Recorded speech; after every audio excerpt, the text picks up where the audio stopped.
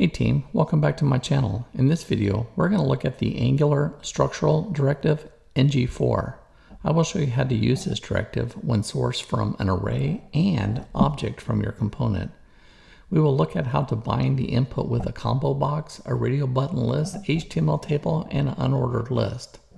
We'll also look at several exported values that can be used as alias local variables like the index, count, first and last, and odd and even. Are you ready? Let's do this. Before we dive into the code, let me give you a sneak preview of what this video is about. Here you can see I'm sourcing data from an inline array. In this example, we're using one of the exported values, index. As you can see here, there are several exported values we can use. You can use more than one exported value per expression, just comma separate them, as I have done in this example. Your expression can span several lines. Just make sure your open quote and close quote match. In our first example, notice that I'm attaching the directive ngFor to li. Li is the element I want to repeat, and it will repeat for 1, 2, 3, 4, 5 times. A gets assigned to ch, and then I display it. You can see over here where I show A to E. That's example 1. In our second example, we're using two exported values, index and count. And notice I'm saying let I equals index, comma, let cnt equals count.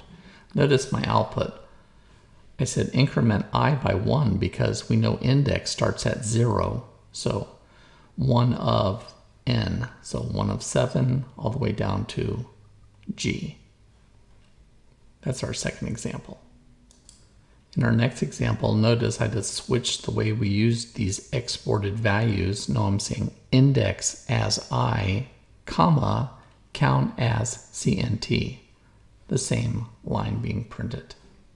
And that is our third example. Let us begin with what this form will look like. Notice here that we have a radio button list. So I'll have a label, and then I'll get north, east, southwest. And then when I click on one of these, I actually get the value down here. You can see that. And then notice I can hover over and it tells me its angle. See that north is 0, south should be 180, and west should be 270. So that is what we're going to do in this example. Now where does it all begin? Well, let's say it begins in the component. And then right away you see that I have two interfaces. I have a compass interface and a direction interface. So we had to create a compass interface, export interface compass. dir ID question mark means it's nullable. And that is our first interface, compass. Our second interface is direction. ID, dir name, and degrees. Notice string number. Then when we're in our component, notice that my model, the value of the actual form, all the fields would go in here. In this example, we only have one. It's the radio button. And you remember compass is our interface. Now the second interface, direction, remember ID, dir name, and degrees? Those are those. Now make sure that you import those, and then let's go take a look at the HTML. Now the HTML starts with form to form. We have to have that. And then notice here on line 9, I begin my outside span. Now this span is my ngFor, and I'm saying let D of directions. Now directions was my object in my component. Then I'm going to loop over this span, and then this first one saying, hey, we have a tooltip here. And that tooltip is going to wrap around the entire button and the text. So if a user comes and places anywhere over there, I can get the balloon help. You see that? Doesn't matter where you're at, I can get the balloon help. So that's why I put the span on the outside. Now the next one is we have our radio button. And notice we're going to say ID equals that ID. Now notice when we do a label for, what that means is if a user clicks on the actual radio button on this, I still select the value. And I'm selecting it because of this for command in the label. That makes sense? Okay, cool. Then the last thing we need to talk about is ngModel. Notice I'm doing two-way binding here. This is my object name, Model Compass. Model Compass is the name of our object. This is its type. It's an interface called Compass. I think you see all the steps now. Just follow these steps to add a radio button to your next form.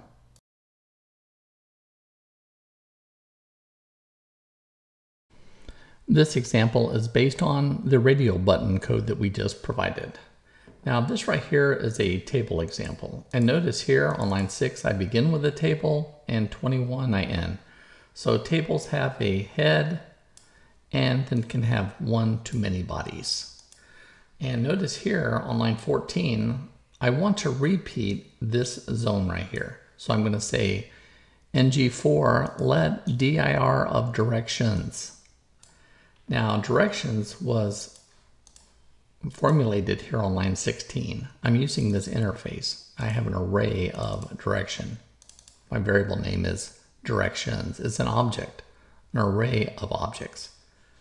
Now when we look at our HTML, I take my variable name in the let statement and I say dir.id, dir name and dir degrees. That right there provides me my output.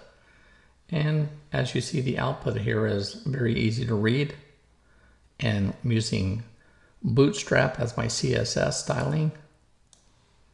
And it allows us to do things like a hovering. See how it does that, hovering. Then the border is this border that goes around it, the striping, every other line, and just the table command on its own. Then I just use basic styling for the header. Notice its background is black and the foreground color is white. So there you have the table example.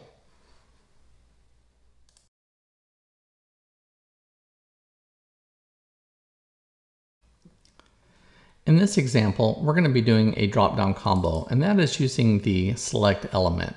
Now, the code behind is all using the same code that we used with our drop-down combo and our table demo. But this will be a little different because we're doing a drop-down combo. So using the select control, notice I'm saying form control. Well, form control actually comes from Bootstrap, so that's all I'll be using. Now the name is Compass, the ID is Compass, and notice we're using two-way binding. It goes to the same model that we've been using, Model Compass, and it only has one field in there called dir ID. Now notice we have two options. Let's take a look at this first. Notice it says direction and then some blank over here. Notice I say ID equals, because I just want to see what's being passed in. And right now, undefined is being passed in. So what happens when we pass in undefined is, if the model dir ID equals undefined, then I'm going to give it undefined, and I'm going to print out this text right here, select compass direction. And that's what we see here. So you know that undefined is the value. Let's confirm that. And there it is undefined. Now, if I set this to south, notice as soon as I do that, the button refreshed over here, and notice now my direction is south and the drop-down combo was initialized to use south. Now let's back to the HTML. Now, so you understand this first option and you understand how important it is and you understand how it got initialized. Now the second option is where we're going to use ngFor. Now notice here I say let dir of directions. Remember, directions is our object. And from that object, I'm going to get the value dir ID and selected if dird equals what is in the object. So initially when we come through there, I either get this one or I got like west, as you just saw. But normally a user will come over to the drop-down combo, click it, and then be able to select on a value. Notice the object that contains our form gets updated immediately. I think you got it. So select to select uses our label, and that is the end of this video. You now know how to do a drop-down combo. And there you have it, team. This video is complete. I hope the examples I used were beneficial and you're able to take away a nugget or two. If you have any questions or comments about the contents of this video, please leave a message below. And thank you for choosing my channel, Software Nuggets, to watch this video about the ngFor directive. If you feel this video is a video you can refer to a colleague, please consider clicking on the like button. And if you want to see more videos from Software Nugget, well, subscribing is one way to stay connected. Okay, team, that's all I have. See you in my next video. Adios.